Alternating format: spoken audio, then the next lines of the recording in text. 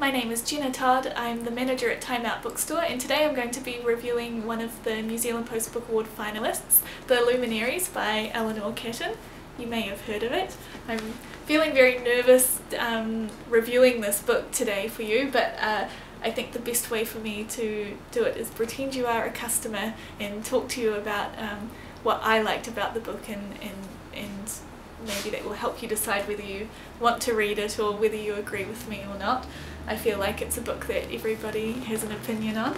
So I feel like in the beginning you're really drawn into this wonderful story. This main character, Walter Moody, washes up on the beach at Hokitika and turns up at a hotel and stumbles upon this meeting of 12 community members who are trying to figure out what's going on in their town. There's been a murder, a whore has been found drugged, and there's a bunch of money missing. And so I think the premise of the story is really it's just this meaty murder mystery, and instantly it's so visual. I can picture it being a Top of the Lake or a True Detective type mini series, and that's not a disservice to the storytelling. I just think the way I can visualize what's happening is just amazing, and Eleanor does a really great job of this. And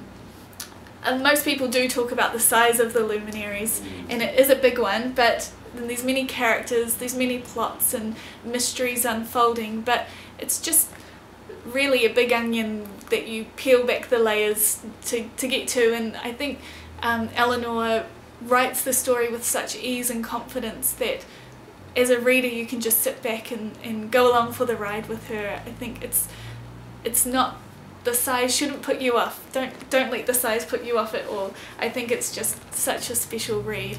The other thing that I guess I would tell you as advice as a bookseller, that if you're having trouble getting into it, is your first sitting, sit down and try and read 100 pages in a go, and I think you'll just go straight through into the story and not want to put it down from there. And also don't worry about the amount of characters are in there. You get refreshed throughout the story, and I think if a customer told me that before I read it, and it was really good advice, because I just felt I didn't have to worry that I was trying to remember and keep hold of everybody.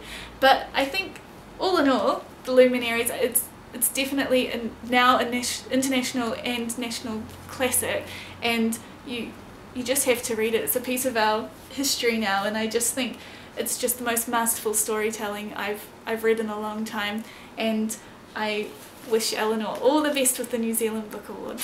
Thank you.